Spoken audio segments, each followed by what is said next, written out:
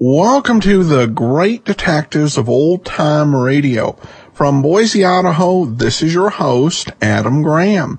If you have a comment, send it to me, box13@greatdetectives.net. Follow us on Twitter at Radio Detectives and become one of our friends on Facebook, facebook.com/Radio Detectives. All right, well, before we do get started, I want to let you know today's episode is brought to you by the financial support of our listeners. And you may support the show at support.greatdetectives.net. We truly appreciate all of your support. Well, now it's time for us to listen to today's episode of yours truly, Johnny Dollar, as we begin with the Open Town Matter, Parts 1 and 2. From Hollywood, it's time now for... Johnny Dollar. Ralph Kearns, Johnny. Great Plains Guarantee. Oh, hi, Ralph. Johnny, you're 52 years old. I am? 8 months ago, you married a lovely 27-year-old girl. Now I'm with you. A month later, you took out a $50,000 life insurance policy on a chief of police's salary. I did, huh? And who did I name as beneficiary? Your beautiful wife. Who else? So? So, 3 days ago, you were shot to death. I had a feeling it wasn't going to last. And 24 hours later, your wife files a claim on the policy. My friends tried to warn me she was fast. Well, there's the setup. What do you think? The same thing you probably do. In that case, you got just 56 minutes to catch the plane. The town is Greensport, Missouri. And watch yourself. What do you mean? From what I hear, Johnny, it's a wide open town.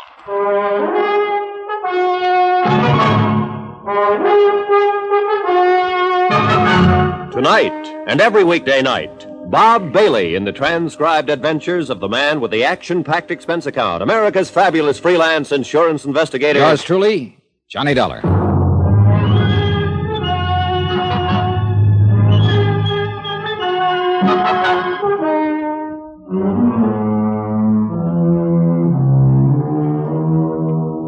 From Special Investigator Johnny Dollar to the Home Office, Great Plains Guarantee Company, Hartford, Connecticut. The following is an accounting of expenditures during my investigation of the Open Town Matter. Item 1, $84.60, transportation and incidentals, Hartford to Greensport, and taxi to the Townhouse Hotel. I was hoping for a chance to shower and change, look around long enough to get my bearings, and then edge into the case gradually. But it didn't work out that way. The case was already there and waiting for me, right in the lobby of the hotel. All dressed up in a shiny black suit, squeaky black shoes, and a neater-than-neat little black bow tie. Oh, am I glad to see you, Mr. Dollar. Are you? Oh, indeedy, yes, I am. I just breathed a great big sigh. Relief, you know, when I heard you tell the clerk your name. That's how I know you're you, you know. You mean there's been some doubt? But of course you'll want to know I'm me, so... Well, I'll swear I had a card in one of these pockets. Well, maybe you could just tell me who you are, Mr. Potzer, Averill P. Potzer. I ought to have a card, though, to make it more official. Oh, never mind. I believe you. I must have given them all away. Don't worry, though. I'll get some more printed and see that you have one before you leave. Well, thanks a lot, Mr. Potzer. And now if you wait, Mr. Dollar. You want to talk to me, of course. Will I? Yes, I'm the agent here for the Great Plains Guarantee Company. I'm the one that sold that policy to the fellow that's dead. Oh, so that's it. Of course. He wasn't dead then, you understand. Oh, I'm glad to hear it. Feeling pretty lively, as a matter of fact, what with the new young wife and all that. I imagine so. But now just... Mr. Dollar... You've got to do something about that woman. Oh? Oh, she's driving me crazy. She wants her money, she says, $50,000, and she seems to think I'm carrying it around in my pocket. She's, kind of anxious, huh? I'll tell you how anxious. Chief Blake was shot about 2 a.m, and at 3 that afternoon, Marty, that's Mrs. Blake, was down at my office after a claim form. Yeah, I understand it was sent airmail special delivery. Well, she insisted on it, made me take it straight to the post office as soon as she'd signed it. Pretty cold-blooded about it, huh? Well, I've heard Marty Blake called a lot of different things in this town at different times, but never cold-blooded. You follow me? I think I'm ahead of you. You'll know what I mean, all right, when you meet her. I can hardly wait. Man, oh man, wow.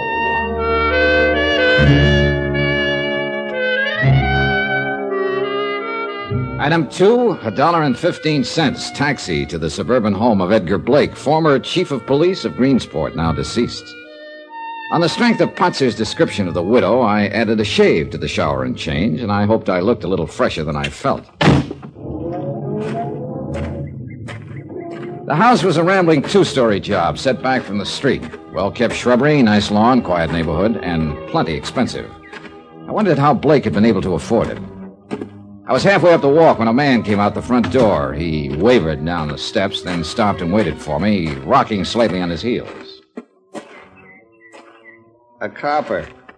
I can tell him a block away. You're a copper, right? Wrong. Private eye, maybe? No, insurance investigator. Insurance. That's what I just asked her about. And you know what she did? Oh, threw you out, probably. Right. Said I was drunk. Oh, ridiculous. That's exactly what I said. Ridiculous, I told her. Ridiculous. But you know something? She was right, I am. No, I can hardly believe it. Well, it's a fact, though. At least a little bit.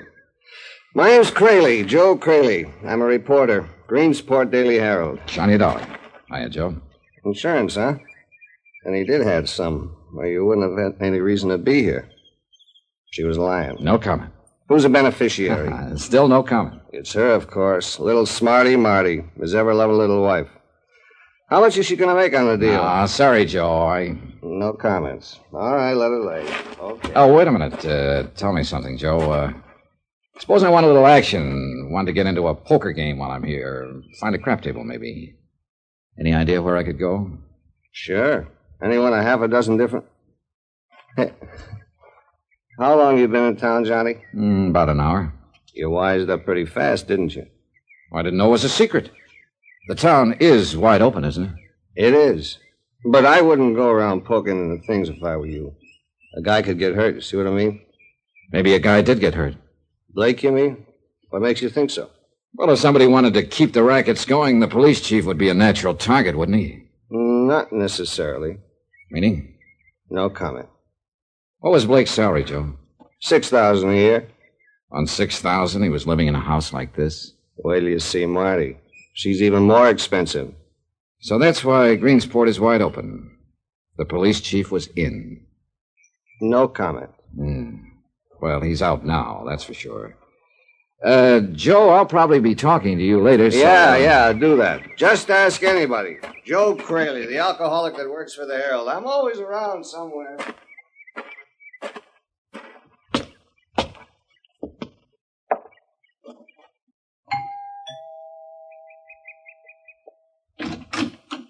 Well, how do you do? Mrs. Blake? Yes, what can I do? Johnny Dollar. I'm representing the insurance company. Oh, come in, Mr. Dollar. Thank you. Come this way. I'm a little surprised, really. I hardly expected them to pay off so promptly. Well, in that case, you won't be too disappointed. Disappointed? What do you mean? I mean, I didn't come here to pay you anything. Then why did you come? I'm a special investigator, Mrs. Blake. What does that mean? The company would like a little more information about your husband's death. I told them all about it in the claim I sent to them. I know, but sometimes it's necessary. So that's the pitch. They're trying to squirm out of it. Why do you say that? Because they sent you here, that's why. And because they always do. I know how those companies operate. Oh, you've had experience with them before. No, I haven't. But I'm a real smart girl, Mr. Dollar. And I know a fast shuffle when I see it coming. And a smart girl ought to know better than to yell before she's hurt. Why else would they send out a special investigator? I told you why. They want some more information. What information? What is it they want to know? The details, that's all. Exactly how your husband was killed. I told them all that in the claim. I know. He was look, shot to death with his own gun right here in his own house. Do you mind showing me how it happened? Oh, for the love. Now, look, there won't be any payment until I file my report, Mrs. Blake. All right. You win. When you go after something, you really go after it, don't you? Well, that's what I get paid for. Oh. And what about something you personally wanted? Well, that would depend on how bad I wanted it. I see. Would you like a drink? No, thanks. You won't mind if I have one. Right ahead.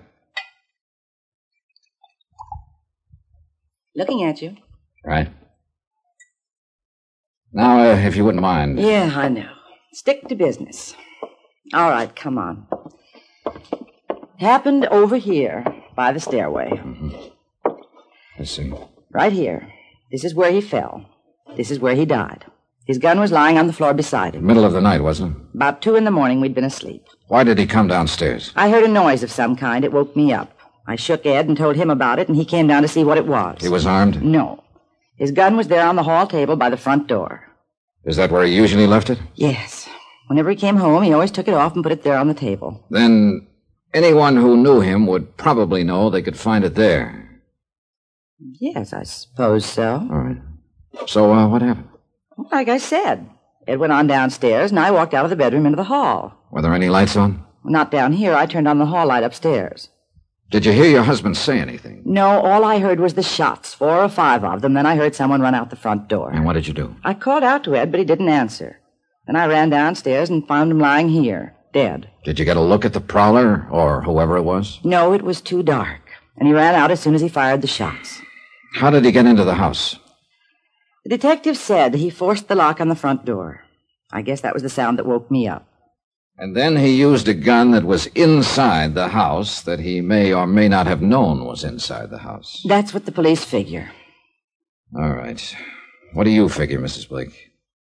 The same thing, I guess. I don't know any more about it than they do. Well, I thought you might have some theory of your own. I'll string along with them. Uh-huh. Just an accidental prowler who got panicky and snatched up a gun that happened to be lying around handy. I guess that's about it. Any idea at all who the prowler might have been? Of course not. Do you suppose it could have been somebody besides a prowler? Somebody who came here for the express purpose of murdering your husband? Ed had a lot of enemies, of course, because of his job. But What about his friends, Mrs. Blake? what do you mean? Do you suppose one of his friends could have done it? I don't know what you're talking about. I've been admiring your watch. Real nice. Set in diamonds, emerald band. Must be worth around $2,000. Very nice. Well, thank you. And this but- house, the furniture, that car out there in the driveway. On a police chief's salary, Mrs. Blake. I wouldn't know anything about Ed's financial affairs. Who runs the rackets here in Greensport? What rackets, Mr. Dollar? Was your husband in on them? Sure you won't have that drink? All right, Mrs. Blake, play it your way. I thought the insurance company was probably convinced that I was the one who killed him. They're not convinced of anything yet. But they think I did it, don't they? No, but they think 24 hours is pretty fast for a grief-stricken widow to shoot a claim into the office. I am not grief-stricken, Mr. Dollar. So I've noticed. Do I have to be? Is there some clause in the policy? No, you don't have to be. You think I did it, don't you? I think there's a strong chance you did. Then I think you need a little straightening out. I'm listening. Why should I make it easy for you? Go see Dave Sherman. Talk to him. Dave Sherman? The city attorney. See what he says before you get all lathered up. See if he thinks I'm guilty. All right, I will. And then we'll talk. And if you're nice enough to me, maybe I'll even cooperate. You never know. Do you?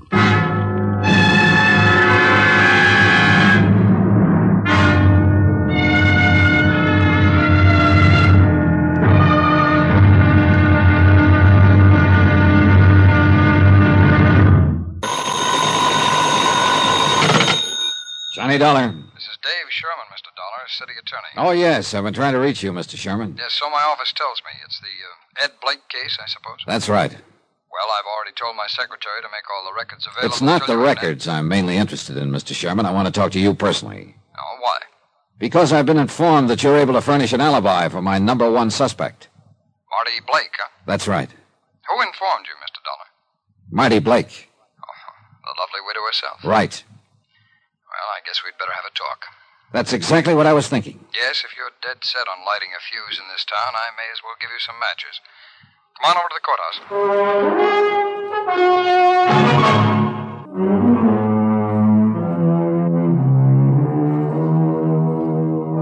From Special Investigator Johnny Dollar, location Greensport, Missouri, to the Home Office, Great Plains Guarantee Company, Hartford, Connecticut. Assignment, the Open Town Matter. Expense account continued. Items 5 and 6, 70 cents. A copy of the Greensport Daily Herald and a taxi fare to City Hall. I opened the paper and glanced over the headlines. Murder of police chief still unsolved. City attorney's office claims new evidence. Mayor Lyons demands action. I could feel for the mayor. My client stood to lose $50,000, life insurance payable to the dead police chief's widow, Marty Blake. So I wanted action, too. And I was hoping to get it from City Attorney Dave Sherman. Come in, Mr. Dollar. I'll have a seat. Thanks. When did you get in town? Early this afternoon. And you've already met Marty Blake. Well, that figures. Yes, it does, under the circumstances. Her husband has been killed. He carried $50,000 worth of insurance with my company. And Mrs. Blake filed her claim less than 24 hours after his death. So that's why you hot-footed it out here from Hartford, huh? Well, the company figured 24 hours was pretty fast action for a grief-stricken widow. No? I don't imagine Marty is grieving too much. No, she's not. She told me that herself. Marty's about 26 or 7. Ed Blake was in his 50s. Uh-huh. Money, maybe? Well, not until he met her. Then he started to make it. Fast. He had to. That's how Marty likes things. Fast. And then he married her. Well, then she married him. And now, 8 months later, she's a widow. With an insurance claim for $50,000. Well, she said she liked things fast. I know what you're thinking, Mr. Dollar, but you may as well back up and start all over. You're off on the wrong foot. Oh, how do you mean? This killing? Oh, sure, it worked out perfect for her, made to order.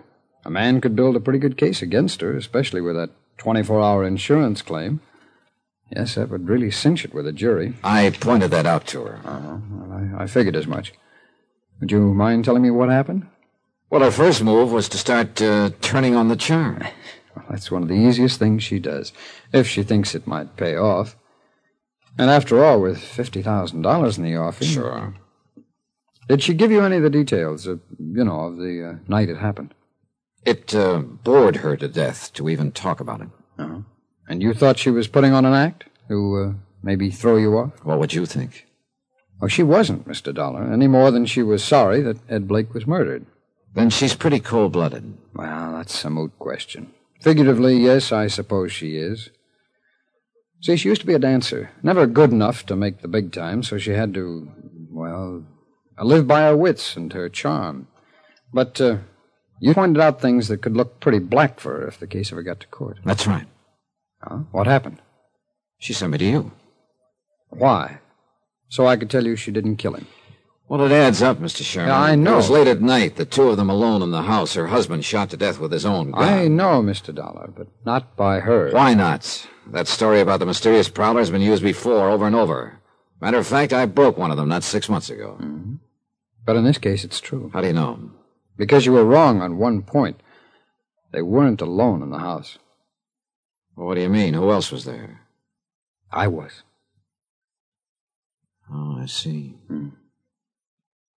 She's as pure as the driven snow. Well, at least so far as Blake's murder is concerned. Yeah, kind of a neat setup, isn't it? Huh? Instead of prosecuting attorney, you're the star witness for the defense. Yes, I suppose if it came to that, I'd have to be. I was there when it happened. So that's why she sent me to you, so I could hear it straight from the horse's mouth. That's about it. Well, she couldn't have a much better alibi than the city attorney himself. Thank you. Well, she's in the clear, Mr. Dollar. How did you happen to be there at 2 o'clock in the morning? I was spending the night. Ed and I were planning to leave early on a fishing trip. Oh, I see. Like to tell me all about it? Certainly. We'd all gone to bed around midnight. It was a few minutes before 2 I woke up. I heard Marty and Ed out in the hall just outside my room. I opened my door, and just then Marty snapped on the hall lights. A second later, the shots blasted downstairs, 5 quick ones. Where was she standing at the time? By the door of her room, not 10 feet away from me. So you see, Mr. Dollar, she couldn't have done it. So, that's that. She can thank her lucky stars you were there. Oh, Marty's always been lucky. Have you known her a long time? 3 or 4 years. Ever since she came here to Greensport. You and Blake were pretty good friends, I suppose, huh? No, as a matter of fact, we didn't have too much use for each other. Oh? Oh, I know it doesn't make sense, going fishing together and spending the night in his home, but... Well, I know what you're thinking, Mr. Dollar. Do you? Yes, you're thinking maybe I need an alibi as much as Marty does. Well, it is that kind of an alibi. It works equally well for either of you two. Yeah, only I don't need an alibi. Blake and I had our little differences, that's true, but they weren't serious enough to be a motive for killing him.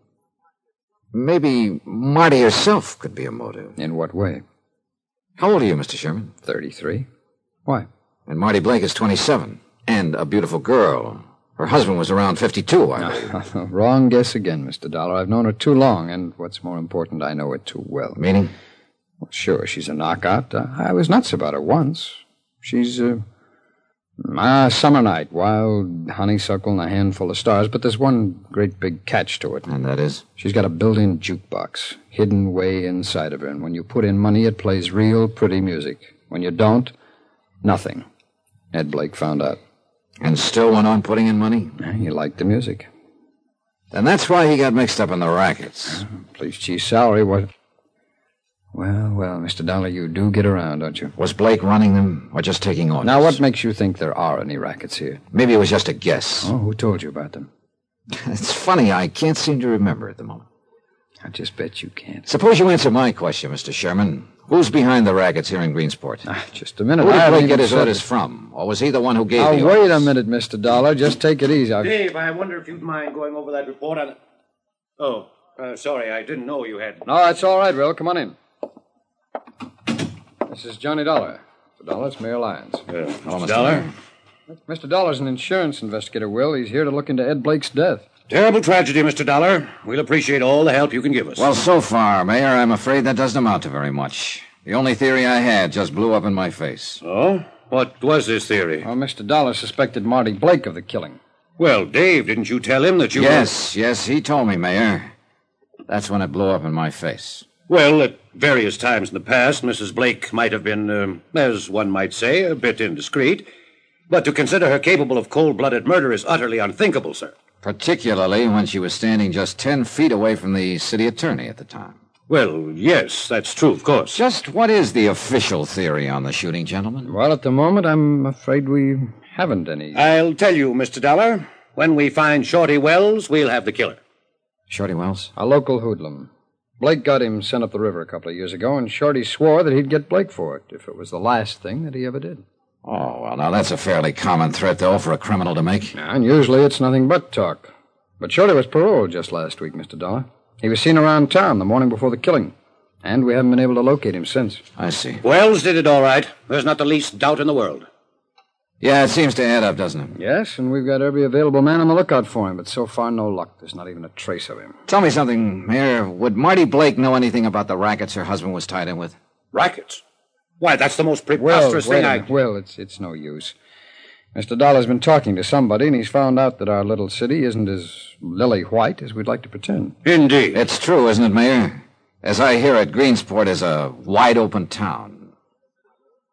May as well admit it, Will. He knows it already. There's no point in trying to lie about it. All right. It's true, Mr. Dollar.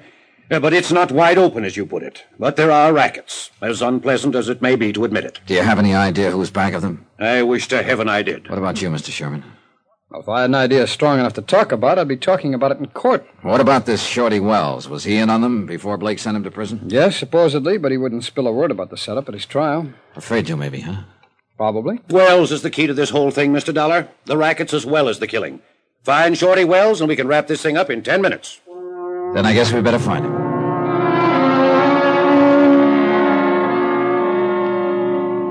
Standard theory number 2. An ex-convict with a grudge. Number 1, young pretty wife, middle-aged husband, big insurance policy hadn't panned out too well. And I wasn't too sold on the second one.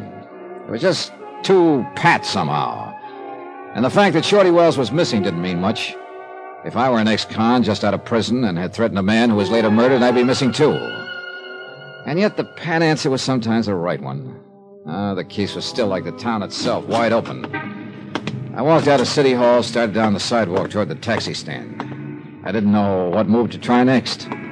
Technically, of course, I was out of it. Since the beneficiary had an ironclad alibi, she'd get paid regardless of who actually did kill Blake.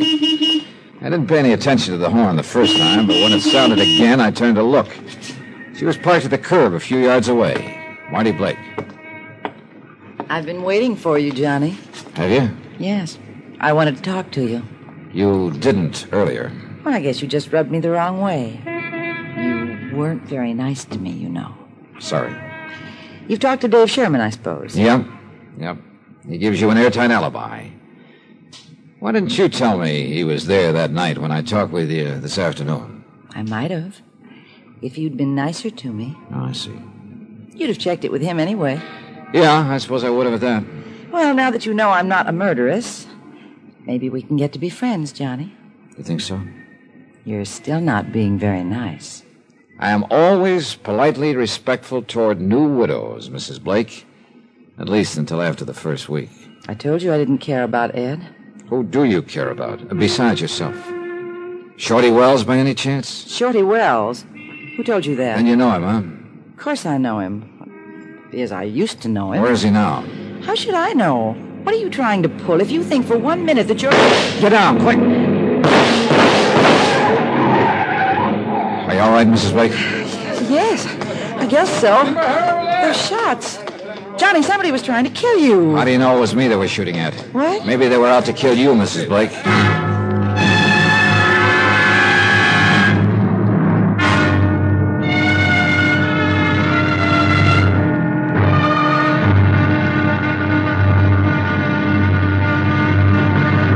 Now, here's our star to tell you about tomorrow's episode of this week's story. Before I do that, please let me say thanks to all of you who are so kind about writing and telling us how much you like Johnny Dollar. It's very gratifying encouragement to all of us who are involved in production of the program, and we appreciate your letters more than you know. As always, I'll try to answer you promptly, but sometimes the mail does pile up. In any event, thanks. Thanks very much for writing. Tomorrow, an old flame and a new one, and two men get burned. One becomes an alcoholic, the other a human torch. Join us, won't you? Yours truly, Johnny Dollar. Yours truly, Johnny Dollar, starring Bob Bailey, is transcribed in Hollywood. Written by Les Crutchfield, it is produced and directed by Jack Johnstone. Be sure to join us tomorrow night, same time and station, for the next exciting episode of Yours truly, Johnny Dollar. Roy Rowan speaking.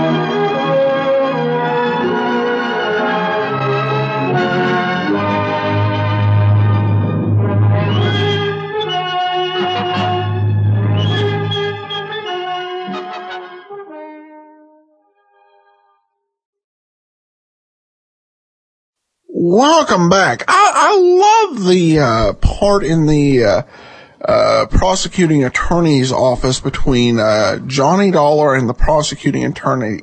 You could kind of feel the tension start to build there, and I think there's definitely going to be some reaction in that direction. Definitely an interesting case, and I like the reference to previous episode. Of course, referring back to the Cui Bono matter. Of course, in that case, Johnny needed a glow-in-the-dark necktie in order to close the deal. All right, well, now to listener comments and feedback, and receive this from Brian. Hi, Adam. I thought I'd drop you a line and tell you about our unique listening situation. My wife and I are listening to the Midas Touch matter while driving through real-life Kingman, Arizona. This, along with the fact that we've made the trip several times between Vegas and Kingman, lends an extra layer of realism and fun to this particular story. It's interesting / depressing to know that the side roads haven't gotten any better in the years since this story originally aired. Well, thanks so much for the email, Brian, and definitely a fun listening situation. I've often wanted to go and record one of these programs in the city where it was actually set. It was something that I had the idea to do early on, but just because of not getting actual sponsors for the show, didn't actually pan out, but maybe one of these days. Thanks so much, Brian. And that does remind us the listener support campaign is coming up, and we'll have some exciting additional features this year. With some more physical prize or thank you gifts available. One thing we're also going to do is play some previews. You know, we've got so many shows to get to, and so we will play one episode of a show of your choice 3 weeks in a row in the month of February. And basically what I need from listeners is to email me at box13@greatdetectives.net with the name of a program we've not played on the series before, and it's not one we're about to play. So we won't do The Saint or Dragnet or Pursuit, since we're going to be playing those shows anyway fairly quickly, or Philip Marlowe. But if you want Richard Diamond or Broadway's My Beat, or you'd like to hear Mystery's My Hobby, anything we haven't played and we've got on the big list, just email me at biglist.greatdetectives.net. It's the address, the web address, and send your comments to box13@greatdetectives.net. And I'm really also look at the kind of quality, and not necessarily just the quantity, but if you've got a good argument, or you've got a good case for why you like this series that we intend to eventually play, but don't quite have it on our list yet, just send it to me at box13@greatdetectives.net. All right, well, that will do it for today. Join us back here tomorrow for the Casebook of Gregory Hood, and we continue on with the Open Town matter on Wednesday. In the meantime, send your comments to box13@greatdetectives.net. Follow us on Twitter, Radio Detectives, and become one of our friends on Facebook. Facebook.com/Radio Detectives. From Boise, Idaho, this is your host, Adam Graham, signing off.